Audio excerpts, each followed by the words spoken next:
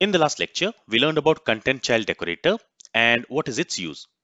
Now in this lecture, we are going to learn about content children decorator and how it is different from content child decorator. So the content children decorator is used to access a reference of all the DOM elements, components or directives from the projected content in the child component class based on a given selector. Let's try to understand this with an example. So here we are in the view template of child component. In this view template, we are using this ng content element. So this ng content element will be replaced by the projected content when this Angular application will run. So here for the projected content from the parent component, we are passing this h3 element, this paragraph element, and this test component. So this content here, it will replace this ng content in the child component. Now in the child component class, we have a property called paragraph element, and inside this paragraph element, we are storing a reference to this paragraph element. And to do that, what we are doing is we have decorated this paragraph element property with this content child decorator. And there we are passing this para as a selector. So this para is nothing but the template reference variable. And currently in the projected content, we have only one element with that selector. Now what will happen if we have multiple elements with the same selector? For example, let me go ahead and let me create two more paragraph elements here.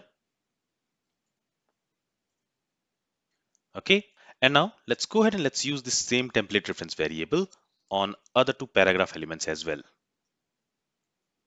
So now when we are using this content child decorator on this paragraph EL property, and when we are passing this para as the selector, this content child decorator, it will return the first matching element with this selector from the projected content. Now in the projected content, we have three paragraph elements with the same selector. So the content child will return the first matching element. In this case, this paragraph element will be the first matching element. So a reference of this paragraph element will be returned, and that will be assigned to this paragraph EL property. And let's actually see that. So here we are logging that property. If we go to the web page, you see now three paragraphs are being displayed here. Okay, and let's go ahead and let's open the developer console. Let's clear everything here. And when I click on this learn more button, it should log the value stored in paragraph EL property. So when I click on this button, you see it has logged element ref. Actually, let's go ahead and let's log paragraph EL dot native element. So this native element is basically going to store the element for which this paragraph element is storing a reference. So now if we go back to the web page, let's clear the console again. And again, when I click on this learn more button, you will notice that the first paragraph element here has been logged, and you can also see highlighted in the UI when I'm hovering over this paragraph in the console.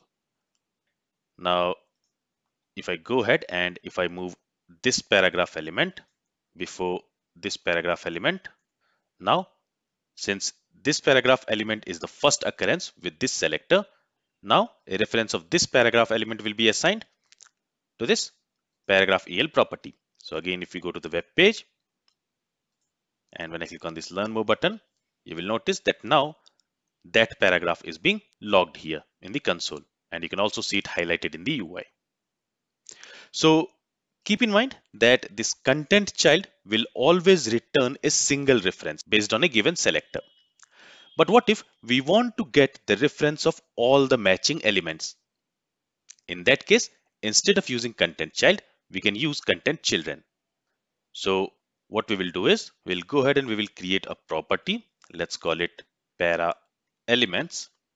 And in this para elements property, we want to store a reference of all these three paragraph elements.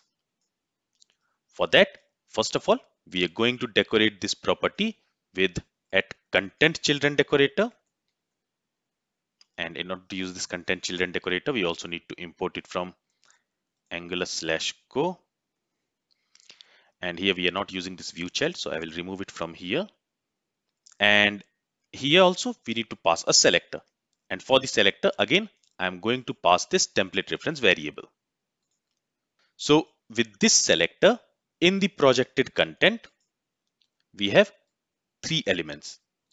So now a reference of all these three elements will be assigned to this para elements.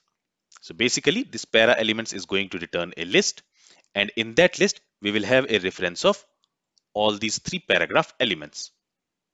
So the return type here for this para elements property will be query list.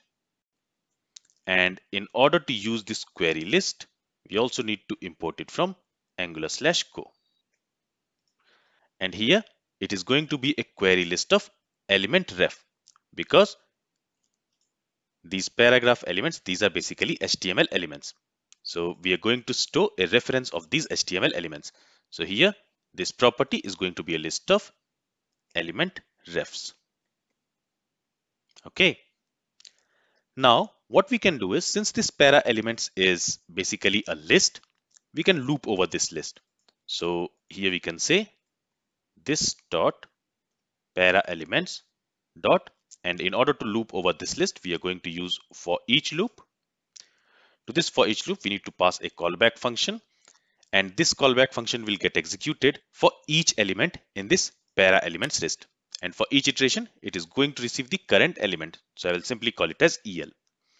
And what we will do is, we will simply go ahead and we will log that EL. Now this EL, it is going to store a value of type element ref, and that element ref will have a native element property. So let's basically log that native element. With this, if we save the changes, let me also go ahead and let me comment these two console.log statements. Okay, and we only want to log the elements which we are storing inside this para elements list. So let's save the changes. Let's go to the web page. Let me clear the console here, and when I click on this button, you will notice that three paragraph elements have been logged here. This is the first paragraph element, this is the second paragraph element, and this is the third paragraph element. So this content children returns all the matching elements from the projected content with a given selector. And that's what we learned in the definition. The content children decorator is used to access a reference of all the DOM elements, components or directives from the projected content in the child component class based on a given selector. So I hope this definition is clear now. Now, just like content child, we can also use content children decorator on the components. So what I will do is, I'll again go back to parent component class, and in there currently we are using this test component once. So using this selector, an instance of test component will be created. But if I go ahead and if I use it two more times, in that case, three instances of test component will be created. Now in this test component, let's do one more thing. So let's go to this test component class, and in there, let's make this name property as input property. And in order to use this input decorator, we also need to import it from Angular/Co. Okay, so now this name property is an input property. So what we can do is, we can bind this name property in the parent component. So let's go to parent component here. And here we are using that component selector. So here we are going to bind the name property. And to this name property, for the first instance, I will assign a string value, a name, and for the name, let's say Mary Jane. Let's do the same thing for second instance. There, let's change the name to maybe Mark Watt. And let's also use it on the third instance. And there, let's change the name to John Smith. And in the component class, initially, let's set it with empty string. With this, let's save the changes, and let's also save this parent component.html.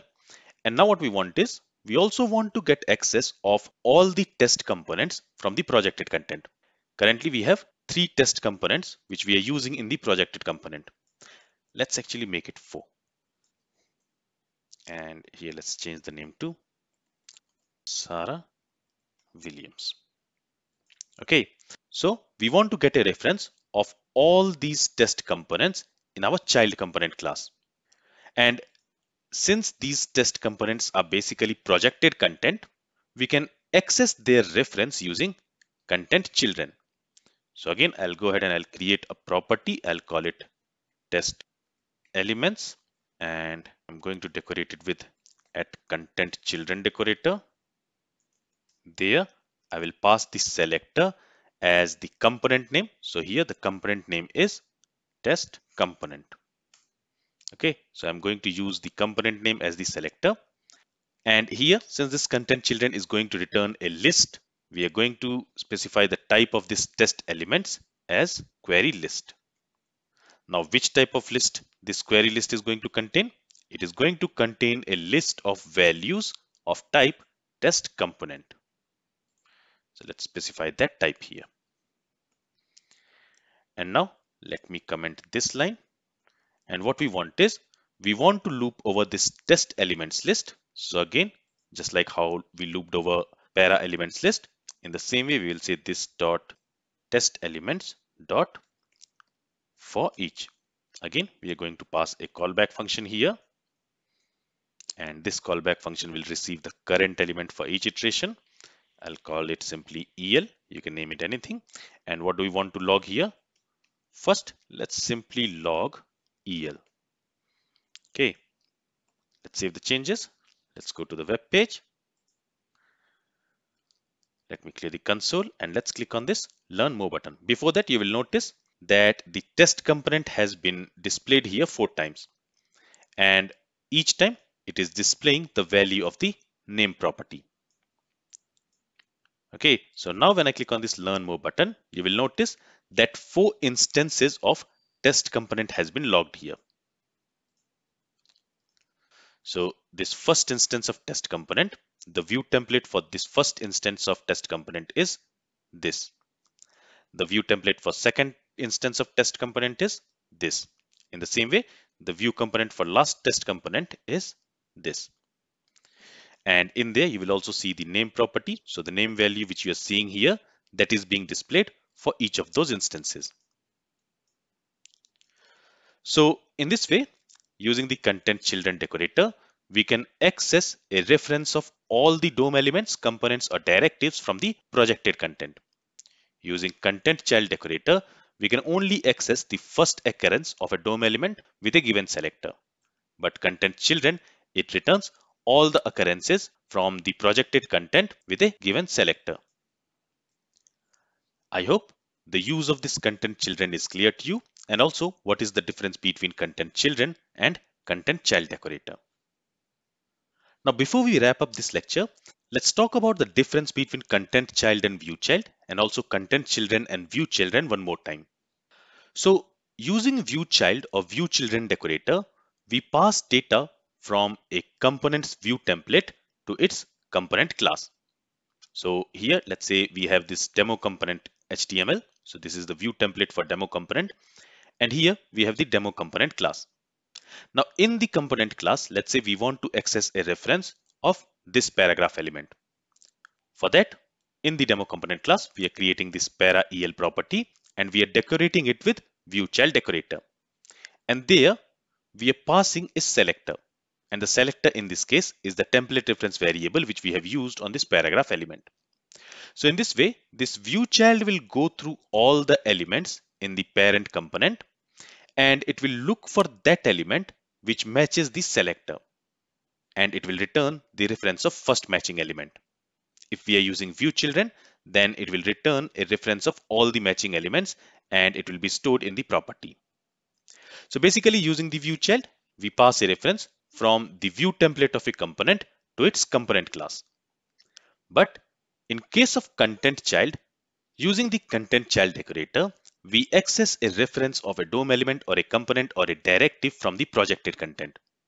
In this example, here we have our parent component view template, and here we have the child component class.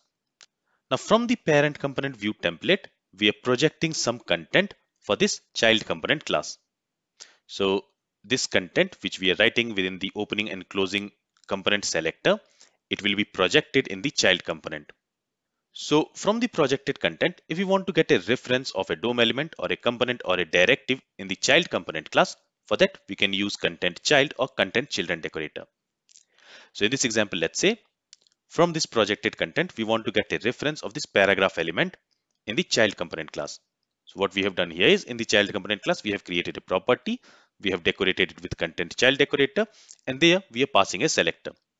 And based on that selector, from the projected content, this content child is going to filter the first occurrence of the element which matches this selector. And it is going to assign its reference to this para-el property. If we are using content children, in that case, from the projected content, it is going to look for all the elements which matches this selector, and it will assign a reference of all those elements to the property on which we have used it.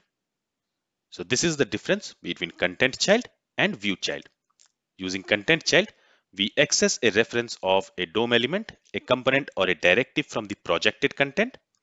But using the view child, we access a reference of a DOM element or a component or a directive from the view template. This is all from this lecture. If you have any questions, then feel free to ask it. Thank you for listening and have a great day.